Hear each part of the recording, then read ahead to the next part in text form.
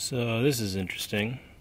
The ignition coil is filthy. That is really, really dirty. I'm going to clean up those contacts. And something else I find interesting, it's loose. So I'm going to tighten up those bolts down there too, make sure it's on nice and tight.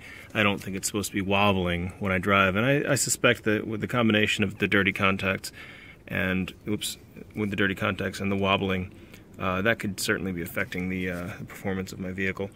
So, yep, more Life in the Alpha. Oh, I did get to these contacts, and that TTS is a pain in the butt to get to.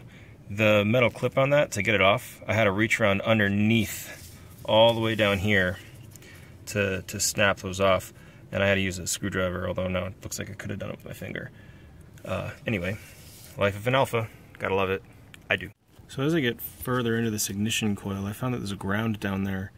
You can almost see it. I'll jiggle it and you'll be able to see it better right there. That's part of the mounting bracket for the ignition coil. That's also really dirty, and that wasn't on very tight. I'm not sure what that goes to, but it doesn't really matter. It wasn't on very tight. So I'm sure that that was causing some sort of short somewhere. These are really dirty. That one that's right up here on the top, that was really difficult to loosen. I couldn't get it at all to loosen, so I sprayed it with a little contact cleaner, and I'm hoping that's going to loosen it up a little bit. This one was coming off just fine.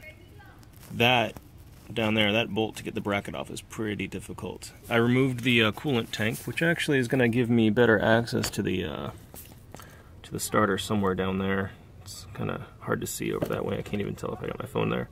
I think you can just barely see a red wire up there, and I think that's it from this angle. Unfortunately, it has decided to start to rain here in Los Angeles.